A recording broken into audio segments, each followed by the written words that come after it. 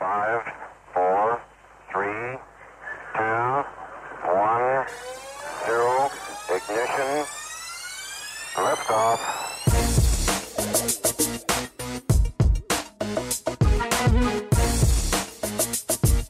Thanks for joining us on the GHT Overland Podcast, where we visit with overland travelers around the globe, asking them about all the finer details of overland travel, learning from their experiences, passing on their tips, and enjoying their inspiring stories from the road. I'm Chris. And I'm Lisa. We are from Washougal in Washington State, known as the gateway to the Columbia River Gorge. This is part 2 of our interview with Richard and Ashley with Desk to Glory, live from the Northwest Overland Rally. Let's pick up where we left off as Richard and Ashley were telling us how easy adjusting to life on the road was, while adjusting to life back in North America was possibly the biggest challenge of all. I would say coming back home was a bit challenging, just getting used to living in North America again after being gone for so long. It's interesting that the getting used to living on the road took no time whatsoever. Really? Okay. To get comfortable. You know, after a couple of weeks, we definitely questioned what we were doing with our lives. And then after that, you're like, okay. It just becomes a new normal, and that's just your life. Yeah. And then you get back here, and you see it differently. You see everything differently. And relationships are different, and your priorities are different. So there's a bit of an adjustment, I think, that happens. Well, there's a lot that changes at home, right? That you weren't there to kind of be a part of that process. Yeah. Right. And we kind of discussed that a little bit yesterday, too, where it's like, if there are family emergencies, sometimes you can't make it back. Yep. Thankfully, we didn't have we didn't have any major emergencies, and we had the time we did come back, we had some warnings. So we were near an international airport, so that made it easy enough for us to get back. But yeah, because we could have been 2 months away, and if one of our family members got sick and we wanted to see them, that wouldn't have been that easy. Mm-hmm. So that can be hard. It can be, yeah. Okay. So border crossings, what tips do you have for our listeners in preparing for them? Mm-hmm. And how long should they plan on them to take? Is there an average that you figured out?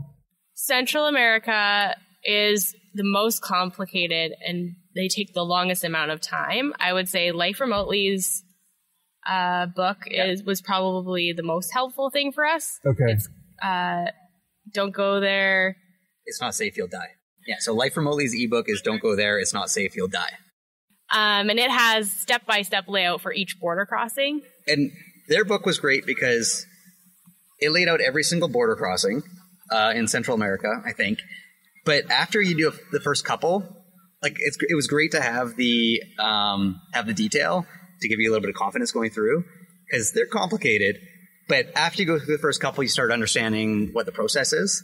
And we got confidence. More or less, yes. Yeah. More or less, too. They'll be confidence was a big thing, too, right? Totally. Once you kind of had it down, we just, another thing. Yeah, because before that, the only border crossing we'd ever done with our vehicle was Canada-US. Okay. And that's close to what South America is like. It's very basic.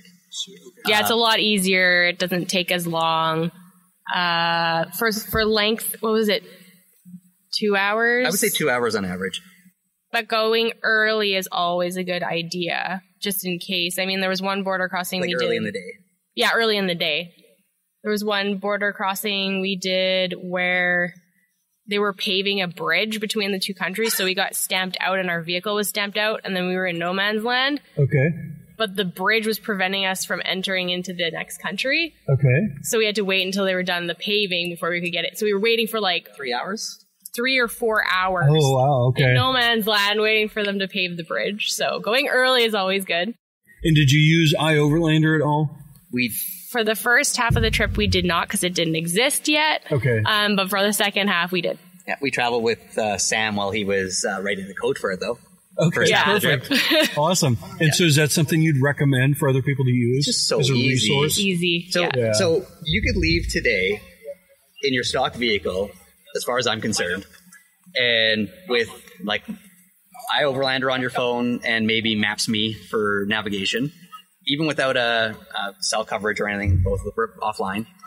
And you could start driving south and slowly piece your vehicle together along the way and how you want to camp and how you want to build it out. And you can make it no problem. With those two apps, Maps.me and iOverlander, you can have really everything you need just to like, at least basically, to go and have a good time. Then it's just about on your own, like doing research on your own with blogs and everything else to see what else is there and travel books and everything. Okay. And talk to as many people as you can. Good idea, right? Figure out what like currently is happening. Yeah, that's the thing is like, and like as a little segue into like safety, whatever, because sometimes it seems every once in a while some people ask that question. Yeah. We never had any issues with like personal safety or anything. But the key was listening to people and listening to your gut, because no matter where we went, we get to a town or something, and if there was an area we shouldn't go, other travelers would tell us. We'd hear about it on like Facebook group, like Pan America's Travelers group on Facebook. Locals, anybody we'd see, they're like, make sure you don't go this way. Or the travel guide we were looking at would say, don't go to that area. So usually we were fairly well warned unless bad timing happened or something. But okay, good. So that was our next question, was safety on the road. So it's perfect. Any other tips you've got for our listeners for safety and security on the road? So, well, and just with the trusting your gut, there were a couple times that we would end up at a place that we thought we wanted to camp, and it just didn't feel right. So we just turn around and move on, or drive another 4 hours to where we were going. Okay. Anything on currency changes that you've got that would be a good recommendation on how you guys work that out? Most of it we just did via credit card. Okay. It was the easiest way. That way we didn't have to carry a whole bunch of cash on us. Usually keep a little bit of U.S. cash in the car just in case. Okay. Because nobody cares about our Canadian dollar, but with U.S. you can usually exchange that for something anywhere in the world. Okay. Or anywhere down in Latin America. Well, Ecuador also uses the U.S. dollar. US dollar already. I think Costa Rica, but I'm not sure. And at the time in Argentina, we could get the blue dollar rate with it. Yeah. But yeah, and then in regards to like security with the truck, we had a lockbox in the back seat, so all of our valuables went in that. So it would take more than just a smash and grab to take anything out of it. And then leaving the cab as empty as possible, so if somebody looked in, they wouldn't see like a bag of stuff or just your stuff around. Okay. That applies anywhere. Smart, yeah. Right? Okay. Yeah. So and we got broken into in Mexico. And the first thing we did was, so they didn't take anything of value because all that was there was a bag, like a canvas bag with some, like your glasses were in it. And so like no value to them at least. And so the next thing we did was like put the darkest tint we could on the side, on the windows, we bought a club at the AutoZone in Mexico. And I mean, we probably should have done that before we left. Fair. But, and the first, actually we got. That $30 tint has lasted a long time though. It sure has. It was pretty awesome. Yeah. It's like 4M. So the first, we actually got broken into twice, but the first time we got our stuff back. So yeah, we were staying in Puerto Vallarta, and we were in a hotel for Christmas for a gift from Richard's mom. And we parked out on the side of the street, and we asked the guy, like the security guy who was working at the I guess like condo or whatever we were staying at, if it was a good place to park. And he's like, yeah, it's fine. And then he said, yeah, it's fine. And shrugged his shoulders. Yeah. Which may or may not be a good sign. Exactly. So a couple days later, we noticed that the back of the canopy was glass originally, and somebody just kind of smashed it and grabbed one of our Tupperware containers. And camping gear in it. Yeah, like nothing important, but just kind of a pain. So then we got that replaced with steel. Yeah. And then a couple of days later, long story short, one of the security guards from one of the hotels nearby returned the stuff to us because I guess they saw it happen, chased down the guys that stole it, couldn't find us because they didn't know where we were staying, and then eventually it all worked out and we got our stuff back. So yeah, that's probably one of the most amazing things. That was Christmas. Yeah. So we always tell that story to people when they're like worried about going and traveling to other countries, because it was pretty magical. Okay. So navigation and communication, how do you guys make sure you know where you're at and you don't get lost? So we use paper maps through a lot of Mexico. I would highly recommend not doing that. I don't know why we did that. I think we just didn't do much research, and we didn't have any offline maps for the phone or whatever. We were just pretty green and didn't really know what we were doing. Yeah, it was fine. What do you use today? Maps.me? Yeah. Okay. Yeah, you can download everything. We were using the InReach. Yeah, we had the DeLorme InReach. What's it called? That's it. Oh, okay. Yep. The DeLorme InReach. It's just now Garmin. Yeah. Right. Yeah. That's right. So we used that on our trip to track our route and put some points in or communicate with family if we were in the middle of nowhere. And that's why Maps.me is pretty good, is you could do planning en route, put the points in where we wanted to stay, take them from iOverlander, put them in so you could have maybe a few campsites in mind. True. So if we got to a town, we could just be like, check out the first one. No, that doesn't work. Go to the other one. Or maybe we want to go up in the mountains and check that one out, see if it was worthwhile. Yeah, I nerded out pretty hard with that. I would put like trailheads in like orange and then campsites in green and maybe a couple like grocery stores in another color. Some fun with it. Yeah. We definitely improved our game as we moved along. True. Yeah. Yeah, it was a good learning experience. Okay. Anything you do different now? So we still have paper maps, and they're great as a backup, but also they're so good around a campfire, just sitting down and marking out routes.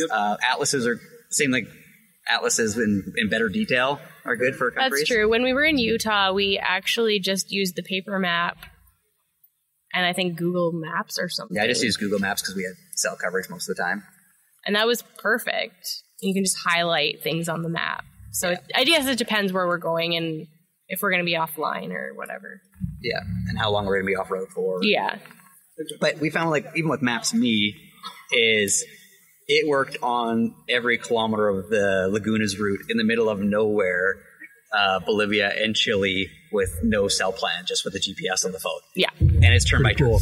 So for a free app, it's hard to beat. Yeah, super hard to beat. Let's go through some onboard necessities. How much fuel can you carry, and how far does that take you? So the red truck, well, that's the important thing.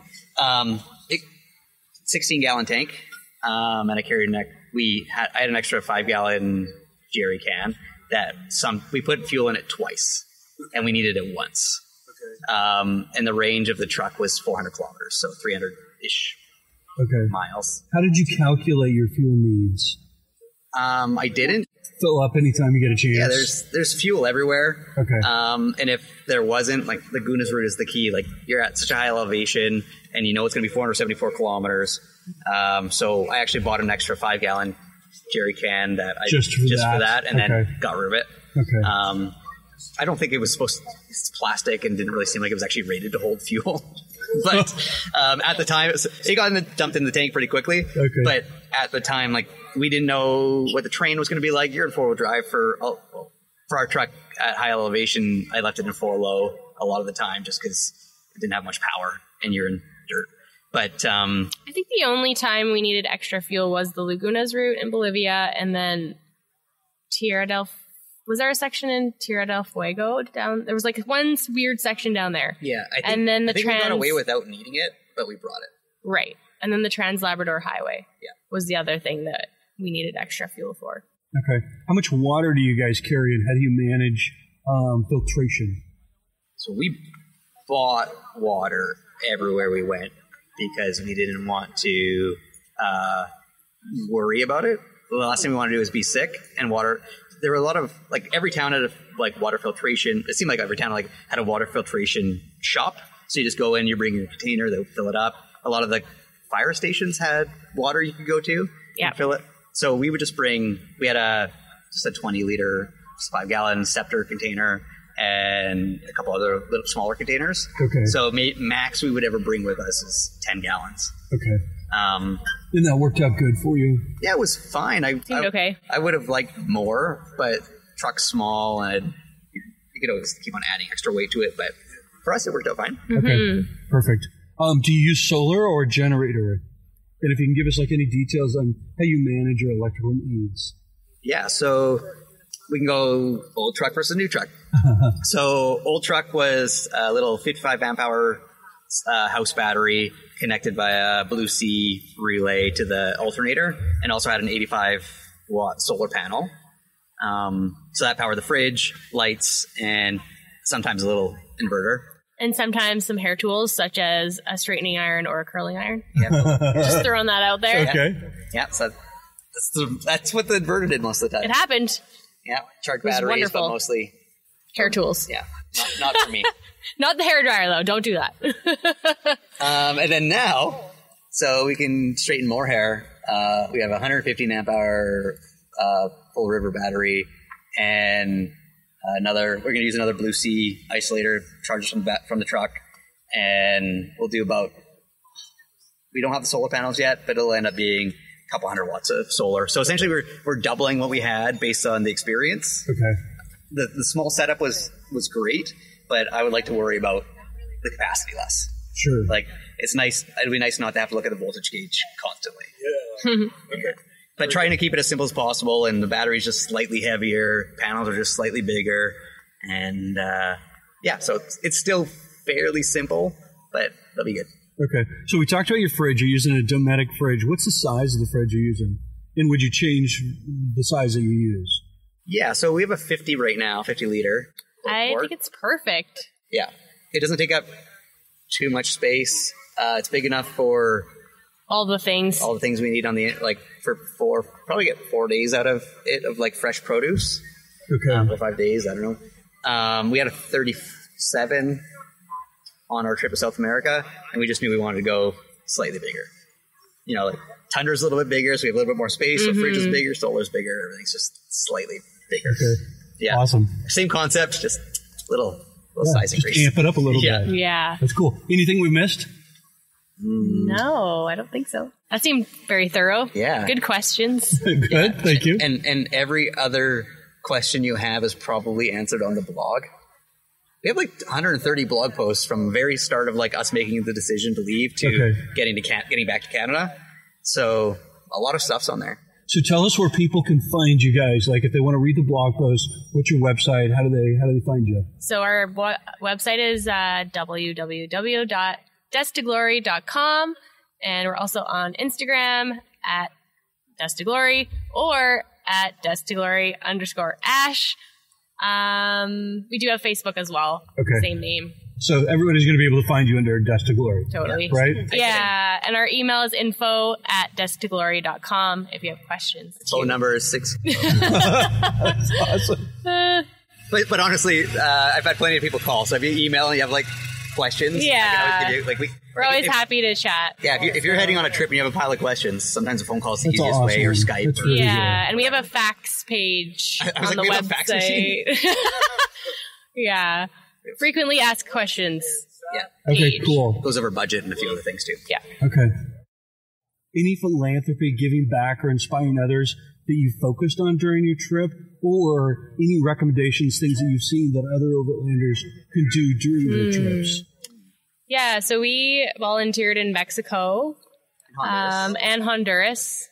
And the Muskoka Foundation. Yes. So in Honduras, we actually did a camera drive back home. So we took a bunch of cameras down to Honduras, and then we did a photography workshop with the kids there. Oh, fun. Which was really fun. Yeah. So Richard just kind of went through like the basics of photography with them, and then we ran around town and had a checklist or treasure hunt of things for them to take pictures of, and they just loved it. And then they got to, the cameras were donated, so they kept them. And that's like something totally new that they've probably not done before. Yeah. Never been able to touch a camera in the first, at all. So go down, take pictures of themselves, of their family, of their friends. There were a couple kids that hadn't taken a ride in a truck before either. So we drove them around in the truck, and that was really great. I'm trying to think of other things that we saw. Yeah, I think I would personally like to do more. We tried things. To do more.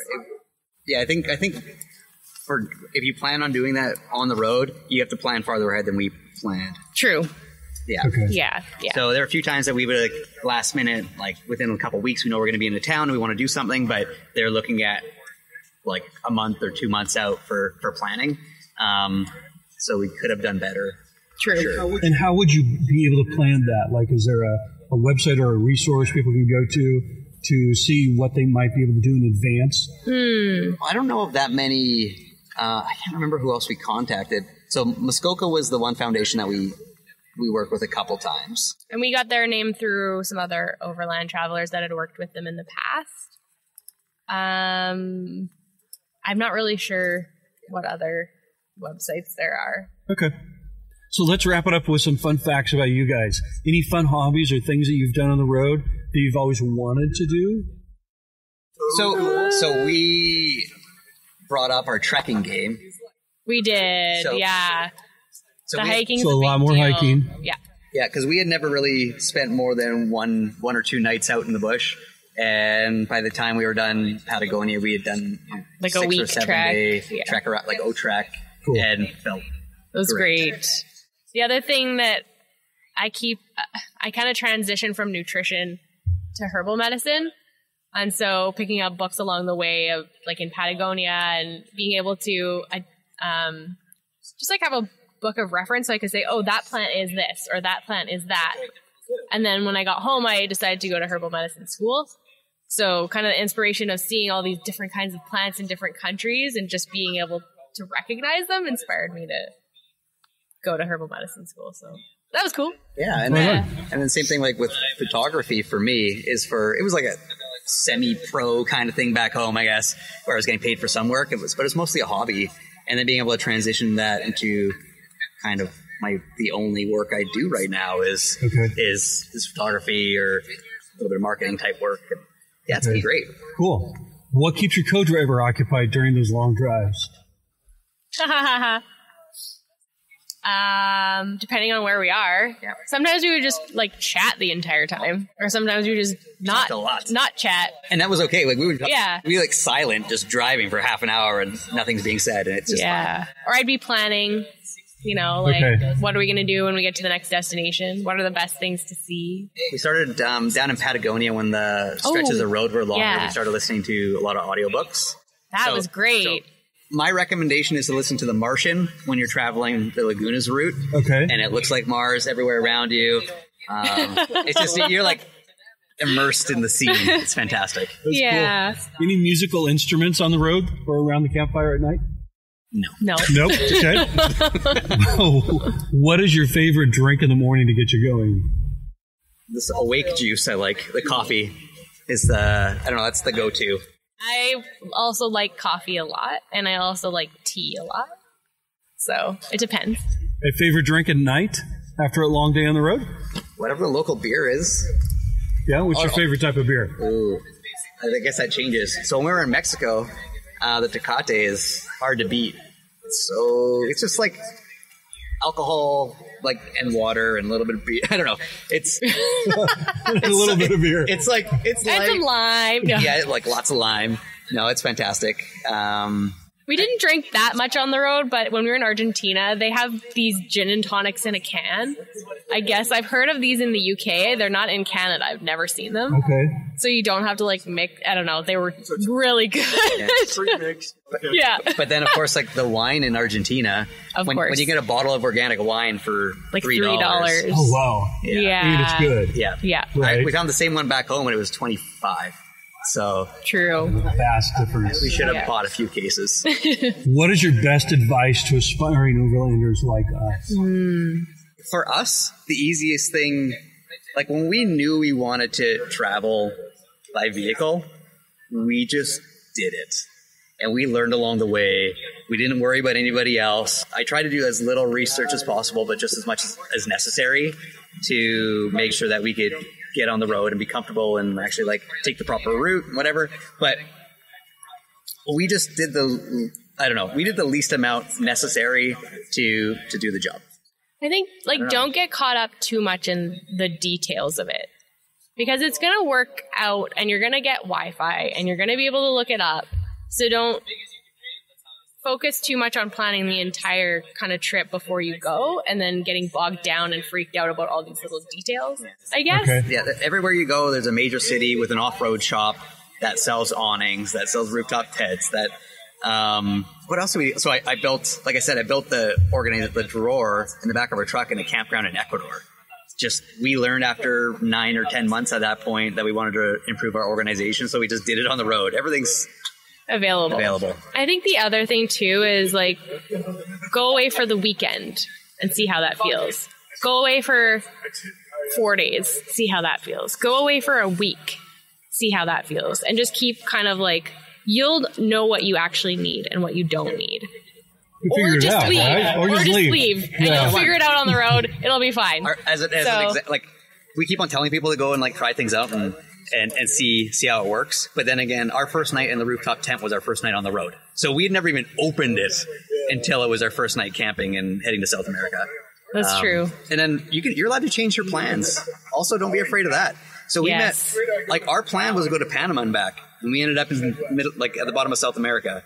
We just changed our plan. We knew people who wanted to go to South America but turned around in Belize or turned around in Guatemala because it just wasn't working for them. So just be true to yourself, know what you want, and don't worry about anybody else. And just do you, and don't get bogged down because it's about the trip.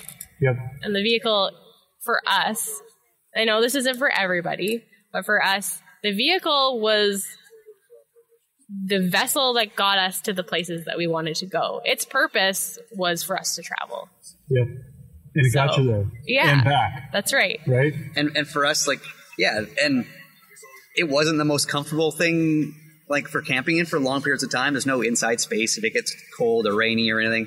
But we found that it's all right to stay in a hostel for $30 a night every once in a while and spread our stuff out, do some laundry, use the Wi-Fi, reset, and then head out for another on. And it's about the experience, right, of the trip itself, not so much the exact vehicle or gear you've got with you. So get out there, do it, get the experience, and that's great advice. Be true to yourself, right? What's working, you can change your plans. Yeah. Any of the resources or information that people should check out? I don't think so. I don't think so. Everything's linked back to the blog. Yeah. destaglory.com. Cool. And then you can find our contact information for all the, to get into that. Yeah, if it's not answered on there or you're having a hard time finding it, just send us an email or there's a contact page. Yeah. So. Thanks for your time, guys. Thank you. Thank really you. Appreciate it. It was a lot of fun talking to you. You too. Perfect. Thank you. Cool. Richard and Ashley, thank you so much for taking the time to share your stories and insights.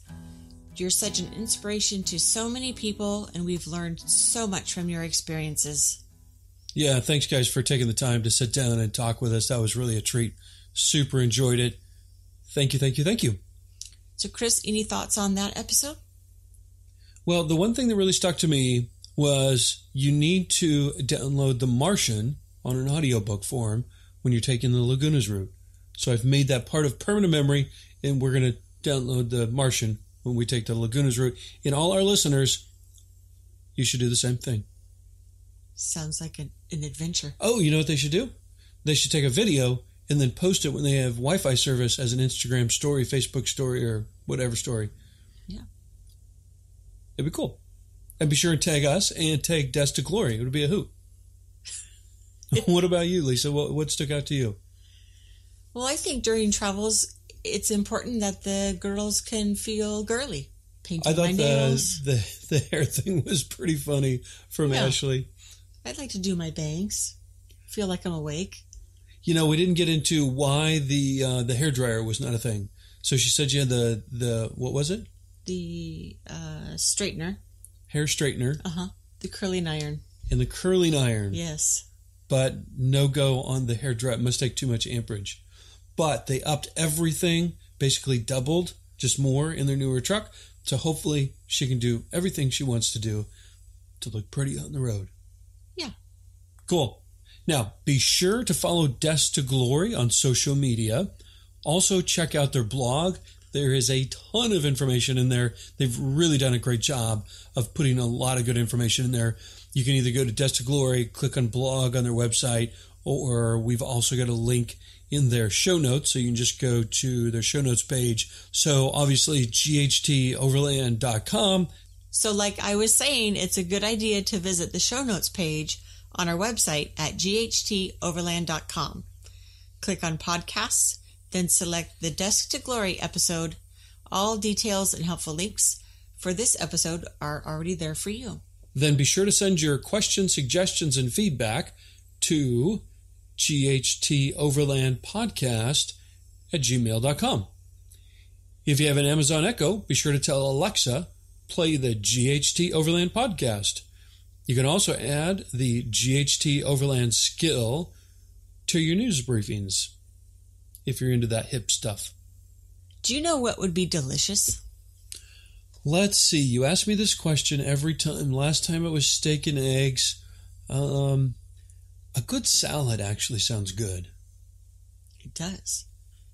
If you have the perfect Overlander recipe, something quick, easy, and delicious, or something that you think is worth any extra effort for special meals on the road, send them to ghteoverlandpodcast@gmail.com. Now, before you race off, it would mean the world to us, and I mean the entire overlanding globe, if you'd share the podcast, subscribe, rate, and review us. Give GHT Overland some love so we can reach as many overlanders as possible, passing on priceless experience, knowledge, and stories of overlanders doing good in the world. Thank you, and we will see you next Thursday for a shiny new episode of the GHT Overland Podcast. Go give us some podcast love with a subscribe, rate, and review. Bye.